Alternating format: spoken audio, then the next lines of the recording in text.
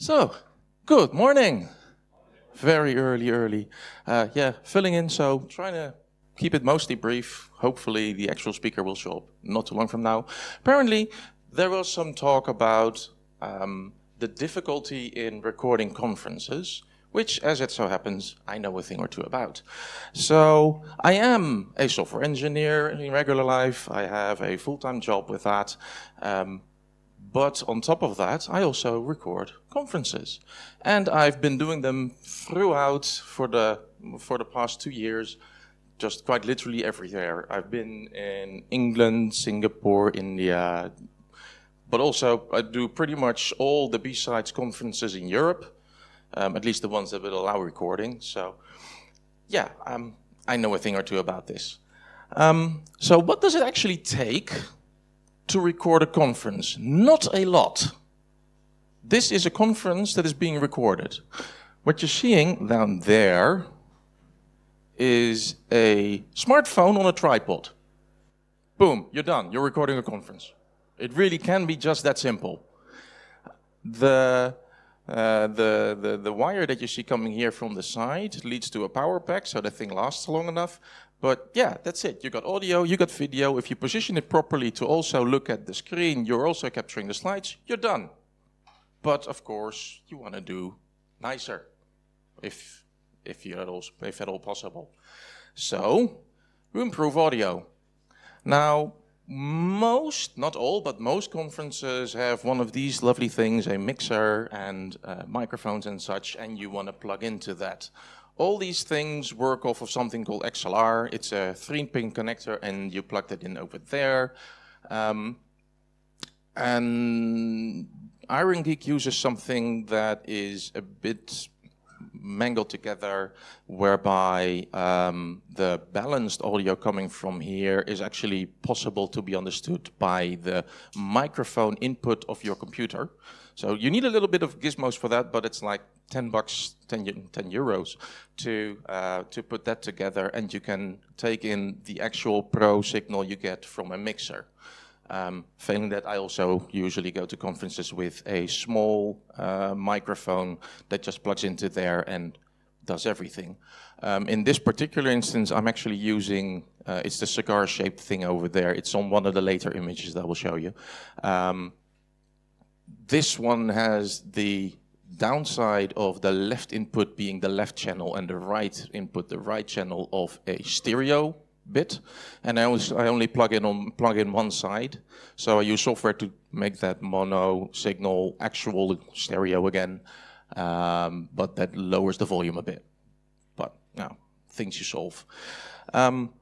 Getting the video. So there are in fact two video sources. There's the camera, obviously, and the laptop's slides. You want to capture those individually. That is at least the way to get it nicer, because if you like have the smartphone just looking at the screen, it'll be fairly faded, and sometimes, particularly when you have something like red text over a black background, that tends to be really difficult to pick up. So you want to have a direct feed off of that. The way we do it is you have the image coming off the laptop. You decide on a format. My advice would be just to go with HDMI. There are really cheap, like €5 splitters on AliExpress. Split them up. One side goes to the projector, the other side goes to you. And you feed that into one of these things. Top left is an Elgato. Iron Geek uses that. Does full HD, I think, but at a low frame rate. Meaning that if you have a upscale laptop, that thing won't be able to capture it, won't be able to understand it. The one on the right is an AverMedia. It is USB 3, so it has enough bandwidth. That's the problem with the Elgato. It's USB 2, so not enough bandwidth to take a full HD image for the full 50 to 60 frames a second. So the AverMedia does not have that problem. I use the thing on the bottom, which is a Magewell Pro Capture USB something. It's a USB thing again. You'll notice that it only has a hole on one end, and I will get to that in a moment, because I use the top two, you just plug in an HDMI cable, and everybody has an HDMI cable. The problem is, in my opinion, with HDMI cables, once you make them long, they really quickly break. And you'd be like, well, it worked like 5 minutes ago, like on the same setup. And all of a sudden it's like, sorry, no. So I use this. This is SDI. It's basically digital coax. Hopefully a lot of you people know it from like the old days, 10BASE and all that, and networky bits. I use the connector on the right. The left one is for fairly new kit, which, as it happens, is close to but not identical what that USB thing was using. So moving on, I captured with one of these. The USB thing again, it has a small connector, it's MCX, to the SDI cable connector, which is that thing. You might think that the card on the top has two inputs. It does not. The top one is the input, and the bottom one is the output again. It loops the signal so multiple devices can stand in tandem. Yeah, sad part is these things are kind of pricey. They're about 300 euros each. So, and well, you need two. Let's not go there just yet. So you need two. I feed everything into a PC. That's why I'm using PCIe cards. If you want to use a laptop, you need to use USB devices just by default. I chose not to do that, go the laptop route. Iron Geek does, I don't. Mainly because I need the horsepower of a really full-powered CPU, and the mobile devices just can't keep up with the way I want to record my things. So one of the things I do, you will notice with the camera over there that it's tilted. I'm filming in portrait. And for one, the camera itself doesn't like that. But the reason I do this is if you look at my streams, you will notice that the camera section is a small vertical bit. Knowing that, you can either film in landscape and cut out the section that you need, by which you would then throw out a fair chunk of the data provided to you by the camera sensor. By tilting it, you can use the full sensor, so you get more image data put in. If you then downsize that and denoise it a little bit, you get really nice, smooth images, as opposed to, because this is a not particularly expensive camera, and before this I was using quite literally the cheapest HDMI camera you can find, which is about 200 euros-ish. Those things make a lot of noise. So there's speckling going on, and as a result, your video compresses really poorly, and it kind of looks very busy, even at times when there's nothing going on, particularly when you have a black background. So if you just tilt the camera, you get just a better image. One of the things I used to do before to do that was to use a 3D printed mount, and that had the downside of breaking. By the way, if you have a chance, avoid Charles de Gaulle Airport, because, yeah, no, I went through there and two of them broke. I don't know, they throw with your suitcase or whatever. Combining it all, usually when I go with my so-called fixed setup, you get this. Full-on PC. Yeah, it's big, but this is, so as a result, this is what I use when I just drive to places. Yes, I did drive from Apeldoorn in the Netherlands to Warsaw. Took 2 days. But it's compact enough. I have 4 of these fixed things, and I have an additional 3 mobile, which I'll show in a picture later. And okay, there we go. And I can fit all 6 of those. Well, I can fit 6 of those in the back of in the boot of my car, and it'll close and it'll look nice and no problems. So let's quickly go over the screen. The B-Sides logo that you see here, because yes, this image was just taken. This is OBS, that's the logo. That's what I used to record the combination of everything. But just in case, I have those 4 little exterms here on the top, which individually record the camera, the laptop, the audio, and another, there's a third capture card in there because redundancy. So even if OBS were to fail, I still have everything I need to combine to make a proper video. Because the one mistake that people tend to make when I'm using multiple setups, I have volunteers operating the thing. They need to tell it to start recording, to stop recording. And people forget, or they're just too late, or whatever. So I can just go to the separate recordings I make, combine everything, and done. Obviously, when OBS does everything, it's much, much faster to edit in the end. But so the mobile thing looks like this. And most people would find this kind of scary. The audio thing is that thing over there. Here you have that capture card. There's another one near it, but I don't see it right now. What you basically have is the PC without the box. I ask venues to provide me with the power supply unit because it's bulky and heavy, hence not very nice for planes. I asked them to provide the tripod because it's, again, so big it's difficult to bring with you. And usually also ask them to provide the screen. This, in this particular case, happens to be my own. Record everything on an SSD, which is there because of weight, not because you need the speed, because you really don't. Put it all together, throw it online, and yeah, Bob's your uncle. So that's kind of what I think I wanted to say. Yep, because I had to keep it brief. I hope this was sufficiently brief. Angelica.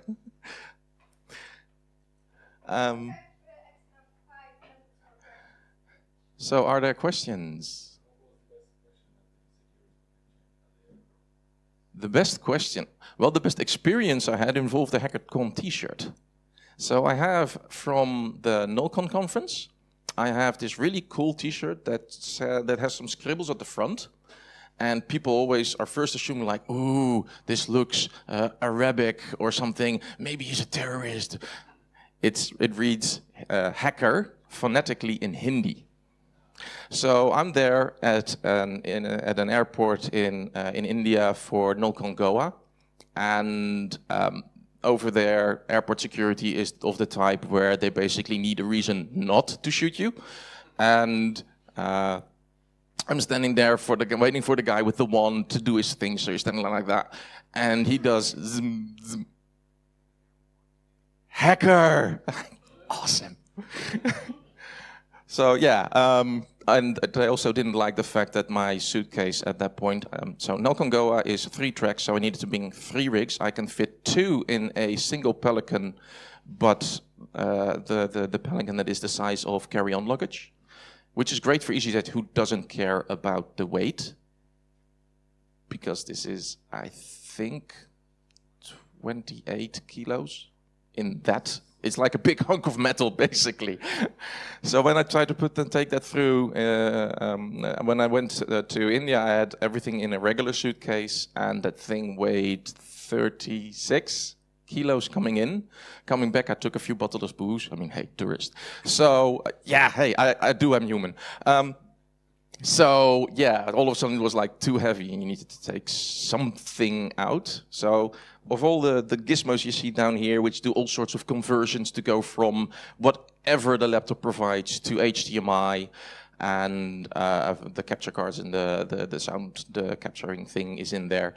Again, just a big heavy little box of metal, and try to take that through security and as a separate thing now, as carry-on. And yeah, going to the security booth, like, yeah, I don't think you want to put this through the machine. Oh, no, it'll be fine. Okay, I warned you.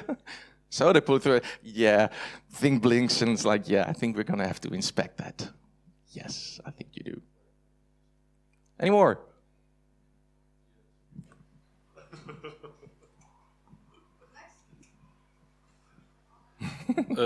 How many gadgets do you have with you every time you go? Like, what was maybe the second question? What's the typical compatibility issue that you have with all sorts of mixers, cables, and? I usually have problems with old MacBooks because for some reason they have a frame rate in their output to HDMI that is not standard. And as a result, what I get is like smooth image, hey, nothing. Smooth image, hey, nothing. Which is really annoying to fix. What often also happens is that people show up with a laptop going like, yeah, this thing only does VGA. And in 98% of situations, the only thing they ever worked with was VGA, but there is a plug for something else. The only exception is that thing, which actually genuinely only has VGA. Oh, and at Hardware I/O, which was last September, there was a guy who coming up with a laptop which was suitably ancient. It ran XP.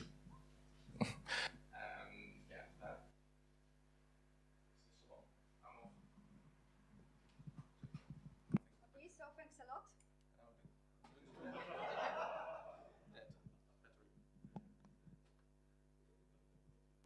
I will replace it.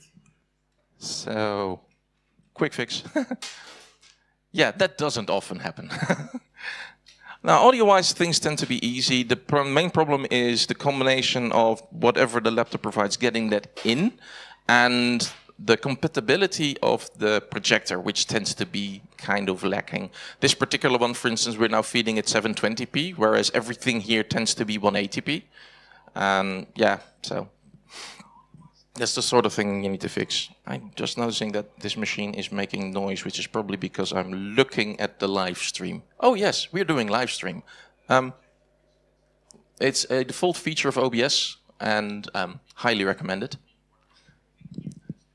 Anything else? Okay, the last one. How do you max all the videos or combine them? Like, do you when you stream? Do you mix all the videos at once, or then you don't edit the video afterwards, or you edit the videos afterwards? I don't know. I do both. So first of all, when you live stream, that is literally just a very long video. Yeah. And that goes straight to YouTube, and I don't touch it anymore. Because one of the things YouTube does is it recompresses the video. This is also sort of required because the video I produce here is about 10 megabits a second. And if you were to look at that, view that on your mobile or whatever, A, it would eat through your bundle like you wouldn't believe, and B, you'd need a fairly quick connection to be able to smoothly view that. So instead, what goes to YouTube is theirs, but I also store locally. And when I'm not live streaming, the thing that I'm storing locally is the exact same thing that I'm streaming. And the only thing I have to do, which is for myself, just to make it easier to edit later, is I tell OBS to, in between talks, to say, okay, stop recording, start recording, makes a new file. And then the file that it is made, I can then quickly go and cut here, cut there, clean up the audio, done. To go from a recording to an actual video that we later publish on YouTube takes about 5 minutes. And most of this time is waiting for I/O and a little bit of effort on my part to clean out the audio. So, good stuff. Time is up. Nice workflow. Then time's up. Okay. Thank you for this, and enjoy the rest of the conference.